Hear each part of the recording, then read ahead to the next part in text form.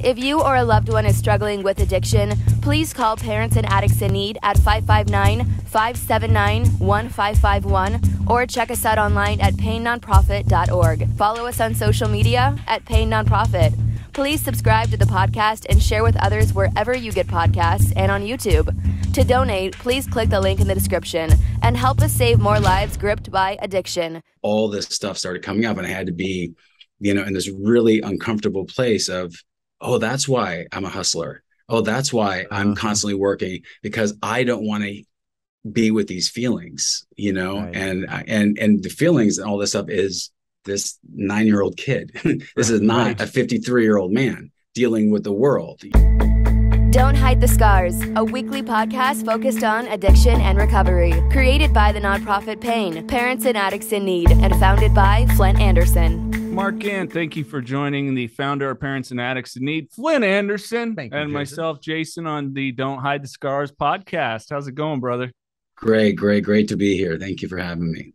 Doesn't he look like a movie star? You know what he does? I mean, I'm sitting here going, I want to be you when I grow up. Stop. The only man I know that outshined Brad Pitt in a movie scene. So go back and watch it. Oceans, which Oceans? What is the first one, right? Yeah, it's the first one, Ocean's 11. Yeah. Yeah, playing a bartender. The irony of a guy in recovery playing a bartender. I know. It was the perfect part for me. Like, I'm good at that, Right? Yeah, I played Sam Malone for a few years when I first sought recovery, like bartending at catering gigs. It's like, how do you do that? I don't know. It helps me not drink to get other people schnockered. I don't know. That's right. Yeah. Whatever. Yeah.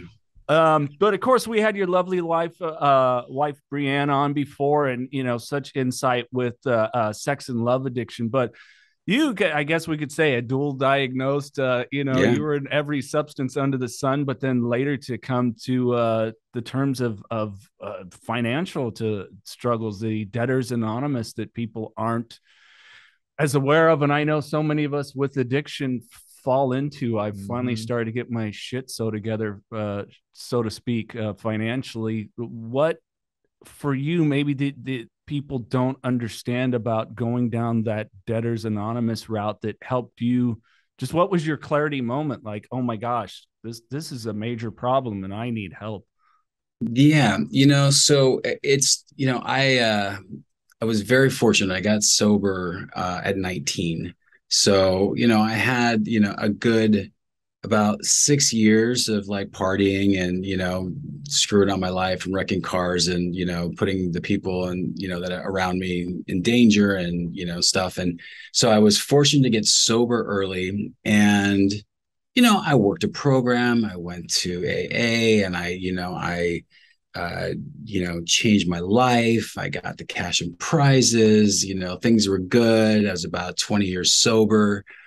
And the one thing that just like was, now I look at now I can go back and go, there's a lot more than just one thing. But at the time, I felt the one thing that was still problematic for me was finances. Like, I didn't understand, I worked really hard, and I played hard. I'd spend, if I made money, I would spend the money, and sort of the sort of having this sort of inconsistent relationship with money. Like, there was a time where, like, when money was coming, it was like, yes, this is how it's going to be. It's going to just, this trajectory, this thing is going to go this way. And then it wouldn't. And then I was like, I don't understand why. Okay, I just need to work harder. Maybe I need to work harder, make more money.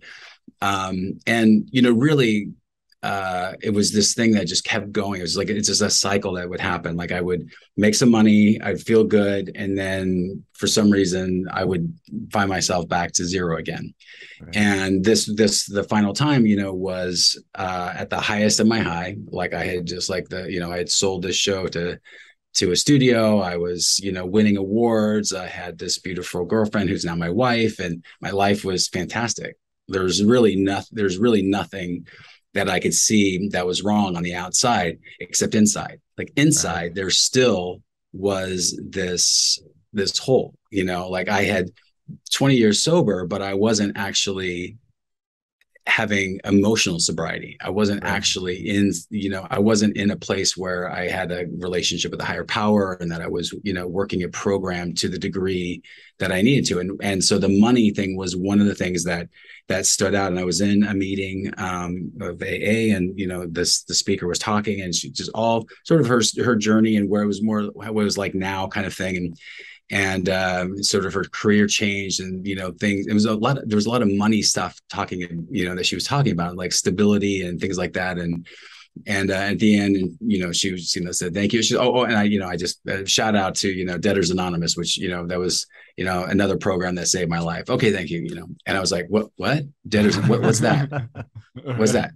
20 years sober, never heard of Debtors Anonymous. What's that? I've never heard of that. And so we walked outside and talked to her, and she told me about a meeting, and I went to the meeting. I was like, started listening to what I was hearing, and there were a lot of common themes and things that I was hearing that were very similar to mine. And it's a similar, as to any addiction, that it's sort of affecting, my self-worth, my value, how I carry myself in the world, where I think, sort of my value is. And, the big part of it became about sort of this, another way for me to escape how I'm feeling, Right. The way I was, sort of the environment, at a young age, with divorce and separation and, different, things that were going on, that was just, I wanted to escape. So that escape, worked early on, from stealing to video games, to TV, to movies, to, wanting, to have a fantasy that if I had all this stuff, I would be okay. If I had achieved these things, I would be okay and loved and everything. And so I think that at the bottom, I could say that for my drinking, all those actually, those that, as in my alcoholism, the same sort of thing, all those things, to avoid the way I'm feeling, hopefully something on the outside will fix that, Flindt, with you, because Flindt has a treatment facility as well. Are you finding that is one of the struggles with people when they're getting back out there, that understanding and grasping of finance? Because I know for me, Mark, with conversations that we've had, it was to carry that facade. Like, okay, I can stop the drinking, but I still want to carry this facade and belief. And it's huge. I mean, it's absolutely huge. And especially this age group of, mid 20s to early 30s. Nobody that comes through our door does not struggle with that, and I want to add something else too. A lot of these kids, because everybody to me now is a kid, they all, not only the finances, but they really struggle with the sex addiction part of this thing, and the massage parlors that are going out. It's nothing for these kids to spend $100 a day, going into a massage parlor, and then hitting the Indian casinos that we have around here. That financial piece is so important in somebody's recovery. And because when I got out of treatment, my last one, in 2001, God, I was just in the poorhouse. I basically lost it all. And of course I get asked all the time, well, how did you get out of it? And I said, it's pretty simple. I said, I paid everybody $5 a month. Yeah. And whether they accepted it or not, that's what I did. And at some point, if you follow that good financial plan, you will get out of it at some point, if you continue to follow the plan. But Mark, you also said something too, that I really, really like. You're talking about the sober part of this. To me, clean and sober has two different meanings. Clean to me means you are off of alcohol and drugs. Sober to me, to the general world, it means, they're sober now from alcohol. To me, sober is living that nice, good, clean, non-perfect life. Yeah. Right. Which is you're just kind of going along and following the rules and doing your best. And again, you're going to make mistakes every single day, but that's what sober is to me. Yeah. It's I don't know. I've always thought that. Yeah. Yeah, I think for the longest time, there was a part of me that just thought the first part of that, the clean, was like, I'm off I'm not doing anything. So, I'm good. right? Right, You know, like right. everything's good. And it's like, but yeah, but there's the other part of that, which is, you know, how do I, you know, be a useful member of society? You know, how do I, you know, Right. Respectful and right. All those things. Yeah. exactly. All those, yeah, yeah, Right. Because the last thing I was respectful to anybody exactly, when I was using, exactly. and it's the old AA saying, what do we have to change about ourselves in recovery? And it's a one word answer, everything, Yeah, everything, exactly. but you don't have to do it immediately. No. Well, you can't. That's the thing. That's the thing. You can't because you can't, you know, I mean, the whole, you know, again, I don't know if both of you are, you know, 12 step or whatever, but for me, 12 step has worked for me. And the steps for me is very, they're set out very simple for guys that are very complicated like me, which basically is saying you cannot figure out your own problems. You can't get out of the same problem that got you here. So here's the only way out, which is to out of self into a higher power, and the higher power can relieve you of all of this. And that's where it, like, the big sort of shift has happened for me, to sort of that emotional sobriety, where it's like the ego disease is over here all the time. It's never going to stop. It's going to be there, but it doesn't, I'm not identified as that anymore. It's no longer like I'm having this day and this thing and you guys and these people and this thing. It's like, no, here it is. That is, there it is. There's all the stuff. And over here is, I've been started like saying this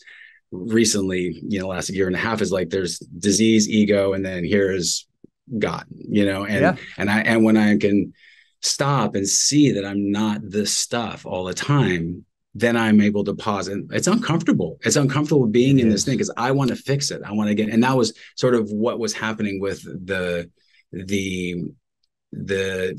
shift from getting solvent was, I thought I could do the same thing like some people try to get sober and go, I'm just not going to drink today. I'm going to just stop drinking. Again, tomorrow I'll just stop. This is what I know I need to do. I just need to not drink tomorrow. And I would say, I just need to make more money. I just need to get a budget. I just need to do a thing. And it's like, all those things are sort of Band-Aids for the work that happens, inside. And so that's where that big shift for me, it only takes 33 years that I finally get like, oh, it's this. And that's what I was going to say. I can't, in the beginning, there's so much work that needs to happen for us to sort of break, to sort of see like, oh, you mean I'm not my story? Oh, I'm not this stuff. Oh, I've created this. Oh, how do I get out? Oh, I can't figure out how to get it. Wait, that doesn't make any sense. I have to turn it over. What does that mean? How do I turn it over? And it's that process of like, oh yeah, it's here. Okay, what do I need to do today? So it's interesting how you share that. It's that negotiating, like when you were, drinking and drugging, and me and you, where it's like, 2 beers is okay, or I'll only pop 5 pills. It's that same negotiation going on. Exactly. Oh man. New Perceptions North, the premier drug and alcohol treatment and recovery center in Central California. A full continuum of medically supervised, top-quality care with programs for detox, inpatient residential treatment with dual diagnosis, intensive outpatient treatment, sober living, support groups, and more. With 50-plus years of combined experience and sobriety, Flindt, Andersen, and Thelma Gatlin Wilson provide adult men and women with the highest caliber of professional health care, treating each client with compassion and respect, and a safe, comfortable environment. To begin the process of recovery, to proudly create and sustain a life without addiction, call 559-978-1507 or visit newperceptionsnorth.com. So, I mean, you were with Brianne, now your wife. How did you think, in retrospect, maybe to help others identify that, and it's very much a plague of relationships, because finances is a big part of intimacy and transparency, but that her sex and love addiction, and when we say that she was more the love side, sex, of course, is a component of love and being in a committed relationship with you, did that play into the facade you felt you had to carry? Oh, 100%, and what that, and what that's really meant. And, like I said, this, 33 years into it, that it's like, I had in December of this last year, you know, I had a second surrender. I literally hit a place where it was like, last April, I'd sort of realized that a lot of what I was doing was, you know, under the guise of like, I'm a hustler, I'm going to work really hard, I'm going to do this kind of stuff. All that was really doing was just ego. It was just like, you know, trying to avoid sort of being me. I'm afraid of all those feelings, all that stuff I'd been sort of just like, just ahead of, you know, like they're just like right there, you know, if I can just, you know, if this job comes, then, okay, then all that stuff that's in my head of my self-worth is going to go away. And then it was like, it's not working. And so when I stopped doing that, all this stuff started coming up, and I had to be, you know, in this really uncomfortable place of, oh, that's why I'm a hustler. Oh, that's why I'm constantly working, because I don't want to be with these feelings, you know, and the feelings and all this stuff is this 9-year-old kid. This is not a 53-year-old man dealing with the world. You know what I mean? And to be able to see that, and you know, as we were talking about, like having a son who's 4 and be able to say, like, I want to change. I want to be able to like create a space for him that's not based on like all the stuff that I grew up. Like, how do I shift so just shift it so there's a conversation, so he has a safe place to talk. Nothing about my parents, like nothing bad. They were doing the best they could. They didn't have the tools. I have the tools now, so there's no excuse. There's no excuse for me to not to be able to say, oh wow, my son is going through something. He's having some feelings. Not to say, logically, there's nothing to be worried about. Like, why are you crying? You know, it's like, you're crying. Okay, cool. Yeah. All good. You know, so that was all happening. I was like, oh, wow, this has to change. And then all these feelings are coming up. All this shift was starting to happen for me. And I got this project that came out of the blue for, you know, my sort of career. And it was like, oh, wow, turning it over.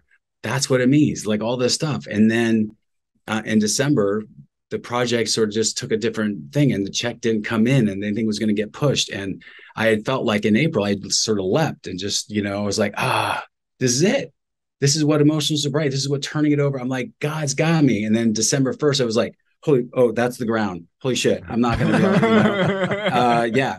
And what ended up happening was, you know, 5 to 6 months, 3 for sure, of like really intense, 5 to 6 months of very uncomfortable conversations with my wife, which is just what it's leading to, is just sort of this, you know, what on the outside has always felt for both of us is like, I'm the guy, so I should be providing, you know, even though for the 17 years of our career, our lives together, she has made way more money than me. She's been more successful in her career than me. Like it's ridiculous. But in my mind, I have to make the money. And in her mind, I have to make the money. We've set this relationship up this way, you know, based on old story, based on society, based on all this stuff. And so as that started to shift through being in Debtors Anonymous and being able to like have conversations with her about, okay, look, let's look at our bills.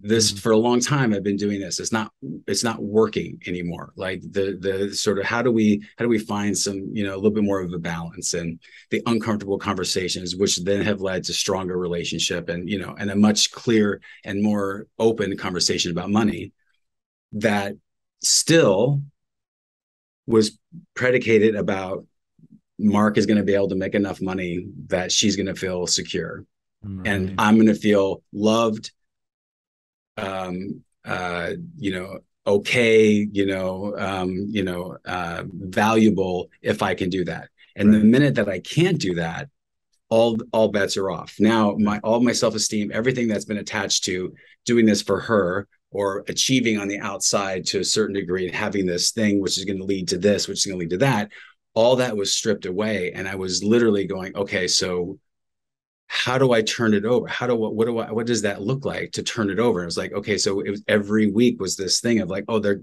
saying the check's going to come on Friday. So then the Friday would come and there is no check. The thing got pushed. This thing would do this, and have to sit there with her and say, yeah, the check's not here. And like, and realizing that my pattern for so long had been, my turning over to higher power was, I want this thing. I can't control getting that thing. So God, please take it from me. This is up to you to, if you want me to have it or not. I get it though, right? Like I'm going to get it. Now that I've turned it over, I'm going to get it. And I like started looking around the tree, around the corner, hoping that it's happened. And so when it didn't happen, I would be, F God, what's going on? I should have done something. I should have did this, all this regret, all this shame, all this stuff, and this sort of this cycle. And so what was happening in these last 5 or 6 months was that I had to, the result of turning it over was I'm not going to control what the outcome is. So what happens when the check doesn't come, when I don't get the job, is like, oh, we are still here. You and me, my wife and I, sitting in this conversation in this house going, here's my fears. Here's your fears. Here's what's triggering us to our 6, 7-year-old. How do we get through this and know that there's no job? The job is not going to fix it, because in her mind, just get a job, get the thing, and I'm like, that's what I've been going for so long. But it's like, this is pushing us to lean into God, to lean into our higher power, to lean into saying, I'm okay, and have to be humble and have humility that I'm not going to have the money this week. I'm not going to have it. And I don't have it next month. I don't have it this, you know what I mean? Exactly. It's the old saying, be careful what you pray for. Yeah. Right. Yeah. Right. Because it's like you start praying for this stuff and asking for this stuff, and God's going to answer you. Yeah. Right. But he's going to give you his answer in his time. Yeah. And all of a sudden, believe me, that check's not coming. You're going, God, what's the deal here? Okay. Come on. I mean, we're getting ready to starve. We're getting ready to do this. Yeah. Right. But that's what faith is.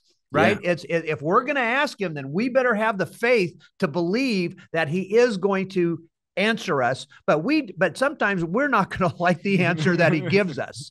No, there's a great Bob D, the speaker, used to say, I heard him always talk about, he says like, I wanted God to, like, I turned my will and my life over to God. And then he, so I expect this thing, but, I want him to go, so, hey, Bob, so I'm going to, the job that you love, that's so secure, I'm going to take that from you. Is that okay? Is it okay, Bob? Or the girl that's like, that you love so much, she's going to go drink and she's going to, like, make your life a living hell. Is that okay if I just take her out of your life right now? Is that okay, Bob? That's what I want. Like, I want that. Like, I want more, I want to know that it's going to be okay, which of course is part of my thing. Because as a kid, I never had that stability. I never felt like I was okay. So I'm constantly, I need that. I need to know that, like, the next thing is going to be, I'm going to be okay. I'm going to, because there's nobody else that's going to take care of me, because God sure is not going to take care of me. Because if he did, he wouldn't have had me. And here I am now, it's like this opportunity that I have to be of service and to change and to be talking to you guys and go like, oh yeah, everything that happened was happening for a reason. Yeah. Then now I can have a conversation with my 4-year-old in a way that, that I know that my mom and dad would love to have been able to have with me at the time, right. And be able to sit there and say, there are going to be people that are not going to like you in school. Right, Brianne? How many people don't like you? How many people don't like you? And we talk about these things. We're able to talk about it and say, there's nothing that you can do to make them like you. Like, you don't have to try harder to be their friends. It's just like, some people are just, that's how it's going to be. And you can be sad, you can be upset, but, and it just to have that, to be able to feel like he can come tell us that at 4, like, I didn't have anybody. I didn't know how to talk to people that way to my parents. So that's, I think, the gift that's happening for both of us, is to be able to, like, to do this work. And then again, as we're saying, on a daily basis to him, then we turn to each other and go like, I guess we do need to turn it over. Like, he can't expect he's going to get whatever he's going to want. Right, babe? We're not going to be able to get whatever we want every day. So it's just like, how do we lean into the higher power to say, like, is this what we're supposed to be doing? And then, the working out, it does work out. It doesn't work out. It's never like my so sort of microscopic, finite idea of like how it's supposed to work out is never what it really is. And my fears never ever come true. My deepest fears have never come true. Right. My wife's still here. She still loves me. I'm not perfect. And, in her mind, if this thing could have been different, she would like to avoid all that stuff, as we do, but it worked out the way it is. And now we're tighter, and it's something that, you know, we can both say, wow, like leaning into our higher power is not something that is our default. Our default is the other way. Like, I got to figure it out. I got to do it, kind of thing. I think you bring up an interesting point there too, that, and I'm sure you do in the parent meetings, talking with these families about the instability. I mean, childhood for you was, that instability, divorce, you know, everything else. You know, can you kind of speak to that, and maybe the rewiring for yourself, and even, you know, Brianne sharing, you know, her instability of home life, to kind of create more of a stable environment for what it is. Yeah, you know, I mean, we talk about it a lot too, is that, you know, we're so blessed that we've had this, like, you know, I mean, the gift of the pandemic that has just really sort of slowed everything down for us to sort of go like, oh, and I think that was part of it, like, oh, my workaholism, my sort of like hustle kept me from being present. And, you know, as you know, like you know, you want to be present, have a kid in front of you, like that'll either want you to be present, you know, they either want to be present or to check out as soon as possible, because it's a lot, you know, either of those things are, you know, are going at the same time. And so for me growing up, I think that, you know, the big thing was, my parents got married very early. They had kids right away. They had 3 kids basically every 2 years. And, you know, and by 9, you know, they didn't want to be together. But I found myself at like 7, 8 years old wanting to fix it, like when the arguing would happen. And so one of my behaviors was to not be able to sleep. And I have to go out during the middle of an argument to have my mom come in and rub my back. So that basically I'd stop the argument that way. And there was this pattern of me trying to take care of that, you know, sort of find that security, find that thing. And then there was just this, you know, moving and staying in houses that we didn't feel safe in, and so many different elements that have now recently been sort of brought back to my attention. There was a moment, you know, my mom is one of my biggest fans, so she'll probably be listening. So mom, don't take this the wrong way. She's one of my fans too, ironically. I know. But, you know, there was a time, it was just, you know, we were living in a house that I didn't, you know, it wasn't a great situation. And I was in the car with my dad. It was my birthday. He had taken me out for my birthday. And I turned to him, I said, I don't want to go back in the house. I don't want to go back in there. And again, I love my dad. He's amazing. Didn't have the tools, didn't know what to do in that situation either. And he just said, you know, it'll be fine. You're going to be fine. I love you. And then he just like reached over, opened the door for me to get out. And I was just like, it triggered me. It got triggered in this job that I'm working at, where I feel like I'm telling these people these things like, look, I need some help. This isn't, I don't feel safe. This needs to go this way. And they went, no, it's going to go this way.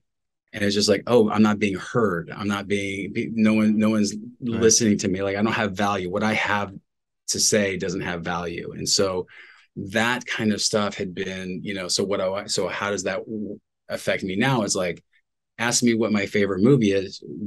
If I know what your favorite movie is, that'll be my favorite movie. It'll be in that sort of realm, you know. It's like, how do I do that? And now I have a job where I'm a director, where I have, you know, 150 people looking at me going, so Mark, what's your favorite movie? What's your favorite color? What is this supposed to be, gold or is this yellow? What is the thing? And it's like, I have to say it's this. And I'm like, every part of me is like, but if I say that, are they going to, you know, is it right? Is it going to be okay? Are people going to like me? If, you know, what if I say the wrong thing, then I'm going to be, you know, all that stuff. So having, you know, coming from that, that space of when there's not that sort of security or stability, then when that's happening now, when the money's not there, when the check's not there, when, you know, something's, you know, we're having a disagreement or something, I get into that, I just go right back to that kid who's afraid that, you know, it's not going to work out, that no one's going to be here for me, that I'm going to be left behind, that, you know, I'm not valued or loved, or,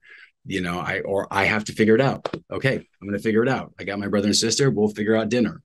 I'll figure out dinner for us, you know? And it's like that mode of shucking and jiving, making sure that everybody knows everything's fine on the outside, because I can't really reveal that. How could I feel this way, at 53? This is silly. I should have already figured this out by now, Right. but I'm acting as a 6 or 7 year old. That's how I'm feeling. I'm coming from that space. Of course, I'm not supposed to know at 6 or 7 how to like handle that situation. But now I can go, oh yeah, that's not the situation. Oh, I'm here. This is present. This is the moment. This is a different time. I have some different tools. I can reach out to people. I can do that. And I have no idea if I've got off track. I feel like I answered your question about the childhood instability, but no, perfect, because it brings to me immediately to mind to talk with Flindt about the things that you confront with that instability in the parent group meetings, which they're really great. We do them now via Zoom. Might be one thing. Maybe have you and Brianne hop on there sometime and lend some insight. But that instability, I mean, how often is that coming up with it? I mean, not only does the addict, as we know, we bring amazing instability, because you can show up one day, hi guys, good to see you. And the next night it's like, all right, I'm getting fucked up, So how do you kind of, with the crosstalk with people, has that become prevalent? The reality of the instability? Oh, absolutely. Look, when parents come into our meeting, everybody's unstable. I mean, it's mass chaos, with these parents. And, one of the things we try to get across in these parent meetings, of course, we crosstalk. There's a lot of support groups out there that don't. I'm a huge fan of Al-Anon. I'm a huge fan of Nar-Anon, but they don't crosstalk. They don't give suggestions. They don't do those things. And when I started this thing back in 2009, I wanted to be able to give my knowledge, not that I'm always right, all right, because I'm not, but at least give that perspective to these parents of coming from the addict of, this is what we're capable of, this is what we're not capable of, explain the instability of addicts and where we're at. And so we can get those parents closer, and we've gotten them closer for so long now to at least try to understand what that addict is and who they are and why they're doing what they're doing, and try to understand that brain of theirs. It's really, really good stuff. But I'll tell you what, guys, I'm still as unstable as they come half the time. Okay. I mean, I'm going to be 67 here in another couple of weeks, and it's like, I got nothing figured out. Okay. I got nothing. All right. I wake up every morning and go, God, okay, buddy, it's your show. All right. Yeah. Just kind of tell me where to go here. Cause God, I think it's fun, as one of the things that I enjoy about following you on social media, Mark, is that we're both kind of old philosopher guys, and it immediately makes me think of Socrates. All that I know is that I know nothing. That's it. Exactly. At the end of the day. And thank you for sharing what you have, because it speaks to our character defects, and that misconception that I'm sober, this will go away. No, some of this stuff is just us, who we are, and it's our job to create the boundary with ourselves, because if we don't, we can't have it with anyone else. And by the way, it's okay not to know everything. Yeah. I mean, come on. I really don't want to know everything. Yeah. It's and you're talking about your 4-year-old son. Mine are now, God, what are they? 43 and 37. I mean, I lose track. But look, both of you guys are in such great positions with your small kids now. I wasn't. Yeah. I mean, I was neck deep in my addiction through almost their entire lives until they turned 19 and 14, whatever it was. You guys are I would love to be in your spot right now. Yeah. Show that vulnerability. I mean, you don't have to be perfect around your kids, but believe me, you don't have to be. But that vulnerability and the wisdom now that you bring, because you guys have got some serious clean time under your belts. Yeah. My God, I would give my left, what, okay, to be in that position. And I see guys now, like I said, that are clean and sober, by the way, and doing what you're doing. I'm just amazed for both of you, man. I mean, this is good stuff. Yeah, thank you. Yeah, I know, Jason, you and I have talked about it too. It's just like it is like there is this place that, you know, even even being clean, as we were just talking about, Right. it doesn't mean that I'm necessarily not in my disease, all the time. And, just I can see one of the things that happened in February for us was, it was, we were just, talking about last night, was that in February, as the movie was about to start, um, Brianne said, I'm concerned for us because when you do a movie, you sort of check out, like everything's about the movie, and you just become obsessed, and like, Yep. we're over here sometimes when you're done, basically. And when you're here, you're not really here because you're in your head thinking and trying to figure things out, and blah blah blah. And she was like, I just don't know. Like, I'm afraid, if this is successful, then it's going to lead to something bigger. And then, like, I don't think we're going to last. And I was like, what? Huh? What are you talking about? Mhm. And it was just really powerful. And and what we were saying last night, it was my first instinct is to say that this job was different and I did it differently. But I want to say, oh, I made this big shift. Like, I made this commitment to you. I made a shift. And it's like, no, I was in so much pain that I had to surrender to God. I had to surrender through this whole process where every day was like, oh yeah, I don't have to control this. Like, I don't have to, it's going to be okay if Mark doesn't send that email. If I don't send that email, if I don't fix this, if I don't tell them that this is wrong, if I don't do all that stuff, once I started to do that, the behavior of me not taking actions out of fear because I was afraid that it was going to fail or that, not going to be heard or whatever. It's like, okay, once I stopped doing that, oh, wow, I'm present to my family when I'm here at home because I'm not in my head thinking I need to make that email. See, if I told them, see, she said that thing, maybe I can think, what, babe? Yeah. Yeah. I'll throw out the garbage. Yeah. Yeah. You know what I mean? Like, that was how it was for me. And to sort of to see this going on and go, oh yeah, that's the ego over there trying to, is afraid that I'm going to fail. Like, I can wait till 7:30 to look at those emails. Let us have our dinner. Let's walk the dog. Let's have fun. Let's play. Let's put him down and then go to that. And so that, but it's because I'm trusting my higher power, not because I've made the ego wants to say, I made the decision. I stepped up, babe. I made that, I made it about you. It's like, no, I had to make it about God because I had to make it about something other than myself and worried about that kind of stuff. So that has been the big thing, to be present for him and to be able to not show him that, you're going to have to, if you want something, you got to work super hard and you got to like do all this stuff. It's like, maybe not, maybe you don't have to do that. You show up and when it's time to work, you do your work. And then when you're not, you're here and you're present and you're doing the next thing. So you're not just always worried about like, cause he started to say something about like, but when are we going to do that? Is that next week? And I said, yeah, it's next week. So don't worry about that. Like, we'll talk about it on Friday, because it's so easy for us to get in that future of like, well, when's the, I mean, even like the other, like Christmas or something, is like, when's the Amazon package coming from grandma? And like, don't worry about the Amazon package. What are we doing right now? But it's hard because it's sort of that dopamine of wanting that other thing, and so it's almost like me personally, I can't set boundaries for myself. Right. I mean, I can set them for, I'm going to try to explain this right. I can set them for other people. I have a hard time setting them for myself. And I actually have a hard time setting my boundaries so I can spend more time with my family.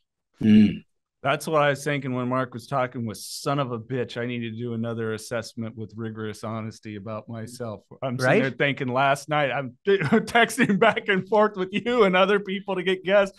And whereas my kids are wanting to talk before bedtime and I pissed that time away, So shit. Thanks, Mark. Well, it's funny. It's like, it's hard, but the joke is like there's this window at between 4:30 and 7:30. Like, I pick him up at daycare or preschool, and then he goes down at 7:30, and it's like we've made this like this is what we're doing during this time. Now, obviously, if there's like an emergency or something else, like we have clients or something going on, we'll address, we'll go in the other bedroom and we'll do what we need to do. But we try, for the most part, 95% of the time it's that. And that's what everybody calls. Like, I'll tell them I'm not available this time. And like everything is the emergency that they have. And I go, it's really not an emergency. It's not an emergency. It's not an emergency. It's not an emergency. It's so, because I feel in my mind, there's that old part of me that feels like I have to do this right now. I'm the only guy that's going to do it. And it feels so urgent and important that this has to happen right now, Oh, yeah. I mean, you ought to see the look on my wife's face when we're at Christmas dinner and my phone rings. And I gotta say, my wife has been wonderful through all that. I'm married to the same woman. We just celebrated 43 years.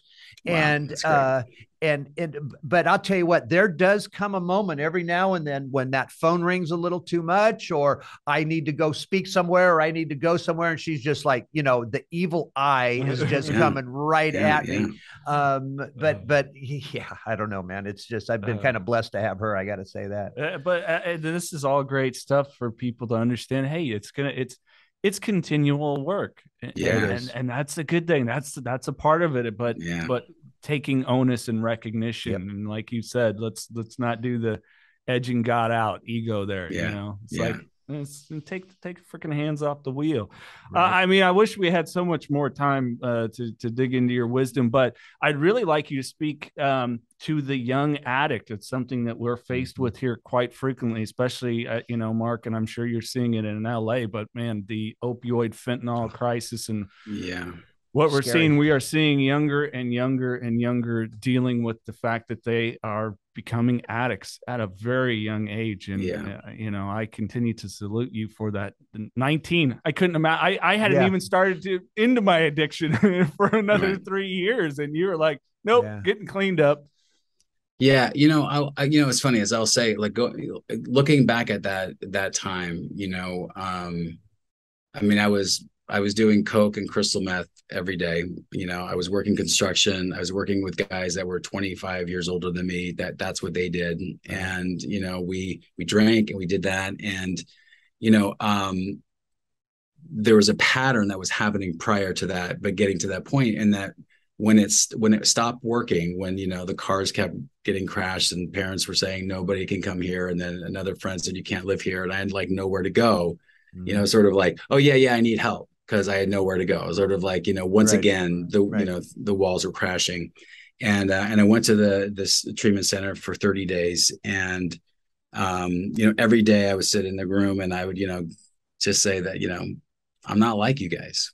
Right. Like, I'm 19, my friends, we party. Yeah, I drank too much. Yeah, I could, it's like the cocaine if I just stopped doing that, and I'd listen to this thing over and over, I'd listen to, these stories and just, again, I'm like, I can't relate. And it was probably towards the end of this 27th, 28th day or something. And I was in a meeting and I've, of course, they took us to an AA meeting and I had to, I wanted to show how I'm so different. I'm so unique from all of you old people that are like 30 and how I'm different, than this, even though like my grandparents and my uncles and aunts were all either sober or active alcoholics. Like, it was in my family. Like, I knew all that, but like, I didn't see it for myself. And so I had shared and I sort of, was like, sat back down, like, yeah, take that, drop the mic sort of thing. And this older guy got up to the podium and, this is AA Northern California, not necessarily crosstalk timing kind of thing. They were just like, you say your thing and that's it. And he's like, I just want to like to this kid here. If you listen to all of our stories, and then you listen to yours, by the time we were 19, we're all the same feelings, all the same reasons, all the same stuff. Now, after that, we've lost houses, we've lost careers, we've killed people, we've been to prison, we've seen our friends commit suicide, so all these things are available to you if you continue down this road, but you're no different. You're just 19. Right. And so for me, that was a huge sort of eye-opening thing. And I was like, yeah, okay, whatever. And 3 days later, I thought I could just have one drink and that would be it. And I couldn't, Next morning, I'm selling my watch for a line of cocaine after just one drink. And it was like, oh yeah, I can't just have one drink. But that thinking of, you know, I'm no different than them, because it's not about the outside stuff of what I did, or it's not that bad. It's about here. It's about, why am I doing this? Why am I drinking? Why am I doing drugs? Why am I trying to avoid? What is that same feeling that every single person in this room can relate to?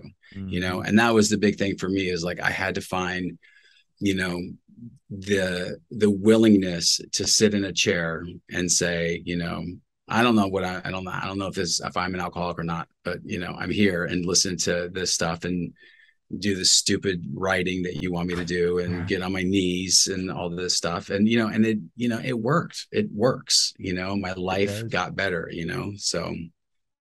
It does get better, doesn't it? Hey, Flindt, what's one of my favorite sayings? No outside solutions to inside problems. That's it. Right there. Right there. Hey, Mark, if folks maybe want to find you, follow you, really do post a lot of great stuff. I know when you get busy with work, it's a little bit harder, but I love like a lot of the philosopher quotes and things like that. If people want to connect with you online, maybe pick your brain about Debtors Anonymous or something, so you can connect them maybe to a meeting. How can they do so? I'm Mark Gantt. Everything. So at Mark Gantt, Twitter, Facebook, Instagram. My website's Mark Gantt. My email's markgantt@gmail.com. Please reach out to me if you have any questions. I'm here to help. Yeah, and you do still some coaching and things with folks too, right? Yeah, I do stuff for career stuff for artists and filmmakers, as well as, you know, starting to coach, you know, doing some sober coaching and things like that. But yeah, we do all that kind of stuff now too. Awesome. Mr. Andersen. That's good stuff, Mark. That is really good stuff, man. It's been a pleasure to meet you. Jason's been talking about you forever. Okay. And I'm just thrilled that we had this opportunity, and man, you're welcome back anytime. Thank you so much. Brianne and I should definitely, you know, head up one of your parents' meetings. We'd love to do that. Oh, anytime. But believe me, any Wednesday night, man, you're more than welcome to. Absolutely. Thank you. All right. Thanks, you guys. If you or a loved one is struggling with addiction, please call Parents and Addicts in Need at 559-579-1551 or check us out online at painnonprofit.org. Follow us on social media at Pain Nonprofit. Please subscribe to the podcast and share with others wherever you get podcasts and on YouTube. To donate, please click the link in the description and help us save more lives gripped by addiction.